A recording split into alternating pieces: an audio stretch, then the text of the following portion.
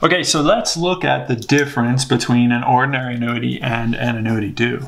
And this is also laid out in the slides, but I do think it's a little easier to talk about if we just work some problems alongside it. So I'm going to sort of copy what is in the slides. And what I want to do is I want to compare the cash flows of an ordinary annuity with the cash flows of an annuity due. Right? So this is ordinary annuity up top and annuity due down on the bottom. Now remember that the only difference between these two types of annuities is that an ordinary annuity has cash flows that occur at the end of every period, and the annuity due has cash flows that occur at the beginning of every period. So if we, for instance, have a 4-year annuity that has a payment of $500 a month, the ordinary annuity would have the payments occur at the end of year 1, at the end of year 2, at the end of year 3, and at the end of year 4. Right? So 4 years, $500 payment per year. The ordinary annuity payments come at the end of every period. The annuity due payments come at the beginning of every period. So the $500 comes at the beginning of year 1, at the beginning of year 2, the beginning of year 3, and the beginning of year 4, right? Otherwise, they have 4 $500 cash flows. It's just that with an annuity due, we get those 4 cash flows slightly faster than with the ordinary annuity, right? In fact, really the only difference is in these 2 cash flows. Because notice that these cash flows are all exactly the same and occur at exactly the same time. So the difference between an ordinary annuity and annuity due really comes back down to the last cash flow and the first cash flow.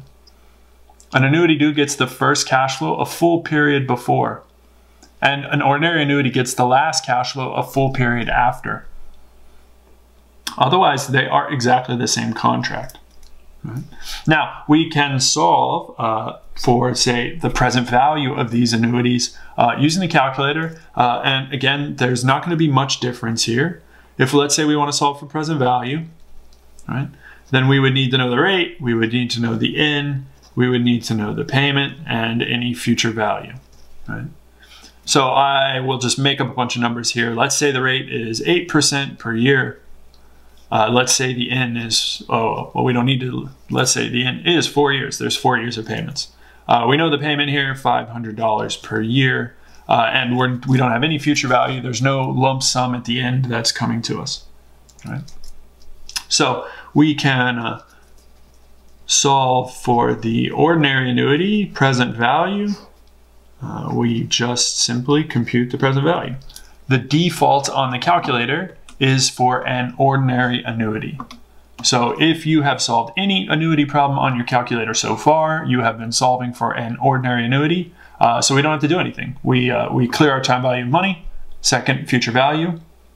Then we enter in our values. We got 8% per year interest, so 8 and IY. Our in is 4 years, so 4 and then in.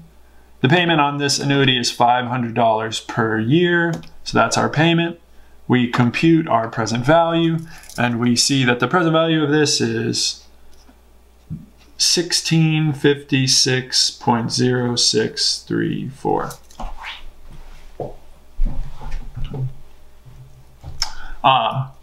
Now, the only difference with an annuity due is that the cash flows come at a separate time. And the main difference is that this first cash flow comes earlier in an annuity due. And so we are able to earn a little bit more interest a little bit sooner than if we had to wait for that first cash flow to come for a year in an ordinary annuity. So an annuity due is generally going to be more valuable, and it's going to be more valuable just because of this first year's interest comes to us faster. Okay.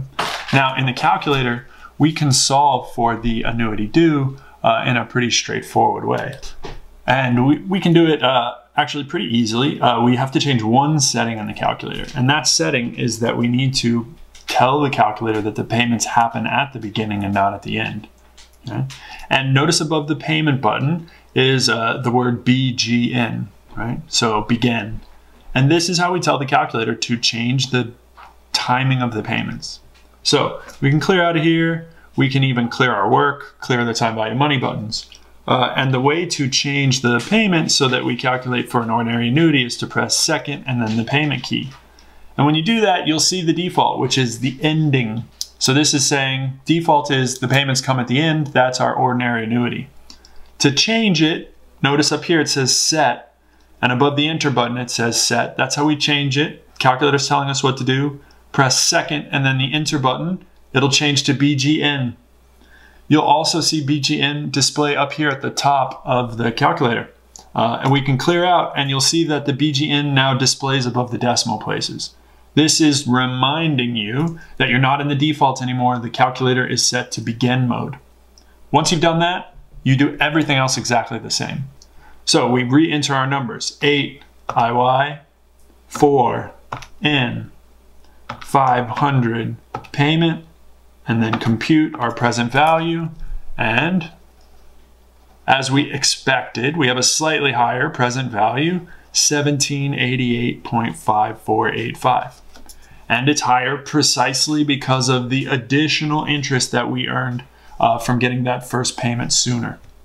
Now, the biggest thing with the annuity do is that we want to remember to go back, right? We're only going to work a few annuity do problems in your homework or on an exam. So you want to make sure that you always go back to the ordinary annuity setting so that you don't do the rest of your problems as annuity do's. And the way to go back is just to do exactly the same thing that we did, right? So second payment, second enter. Now we're back at in mode. We don't see the BGN word again. All right. And we're back in our normal setting. Now, one of the cool things about the calculator, and one of the ways to take advantage of the fact that it stores all these values, is that because I didn't clear my time value of money, I can solve for the annuity and the annuity due in the same step, right? So I just solved for the annuity due. I didn't clear my time value of money. If I recompute my present value, so compute present value again, I come back and I have the value for my ordinary annuity. Right? So I can just change the setting, then recompute the present value, and get my answer both ways. Okay. Now, one of the things we might be interested in is what's the difference, and in terms of how much more valuable the annuity due is, and of course that is just the difference between the present values. So there's nothing complicated here. We subtract 1656 and 6 cents from 1788. Which is the present value for the annuity due, and we find that an annuity due is worth more to us by $132.48.